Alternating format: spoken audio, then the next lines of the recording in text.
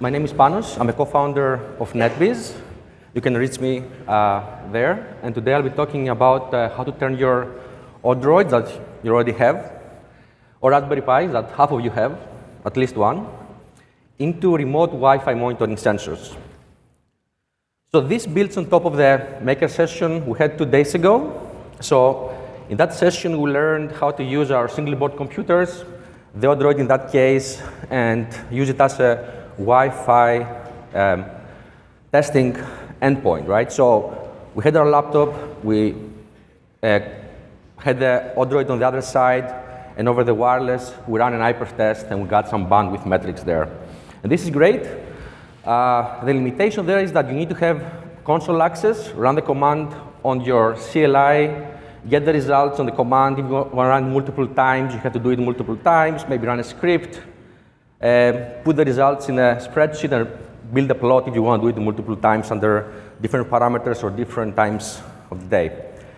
Today I'm going to show you how to do this,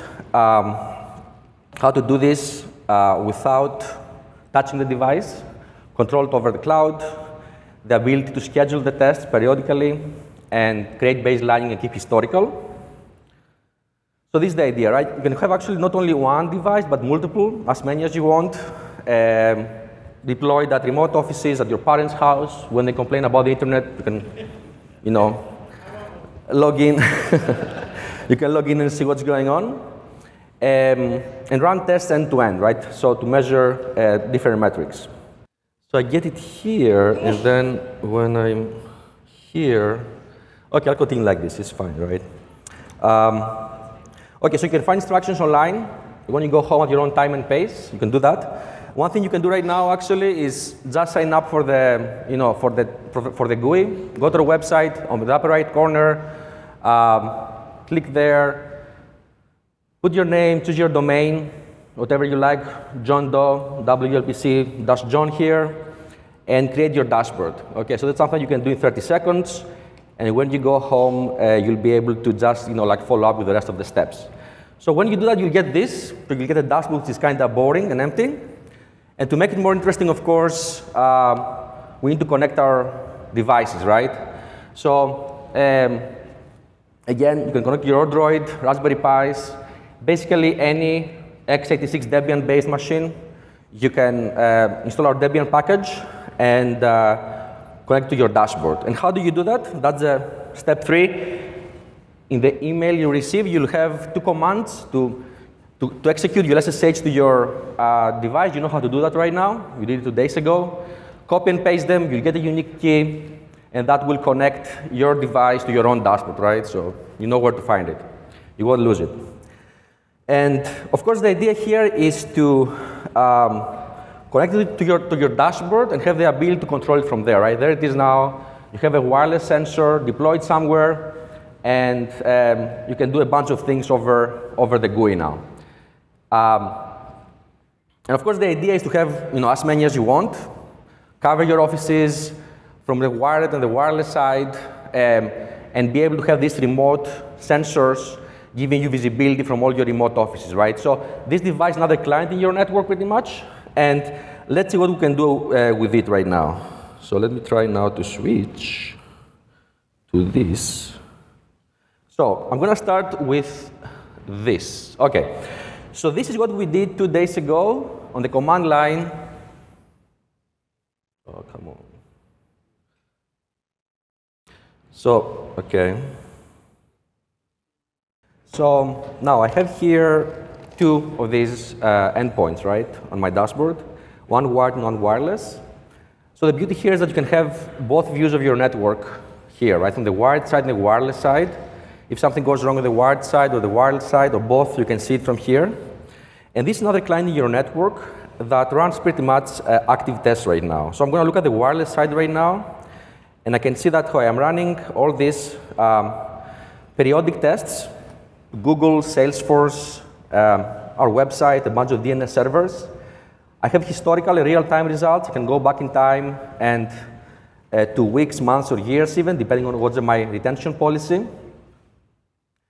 And on the wireless side, I can also get information such as RxTX on the wireless interface, link quality, signal strength. You can see that, yes, okay. Bitrate and channel BSID and a bunch of other information you can dig into when you have your device connected, and of course have historical about it as well. Now I want to show a little bit more in terms of how this connects to the maker session we did 2 days ago. I'm going to go to the hyperf test that we did over the command line, right? I'm going to show you here how we're doing the same test on the GUI. So I'm going to choose now my 2 agents. I'm going to go from the Pittsburgh Wi-Fi agent to my Pittsburgh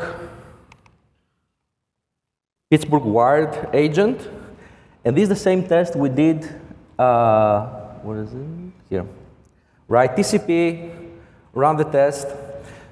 So if you remember, we typed the hyperf command on our laptop. It went over the wireless of the MikroTik and hit the server running on the Odroid. And we got the results on our laptop, right? Here you can see the results here. You can run them between any device that you have on your dashboard.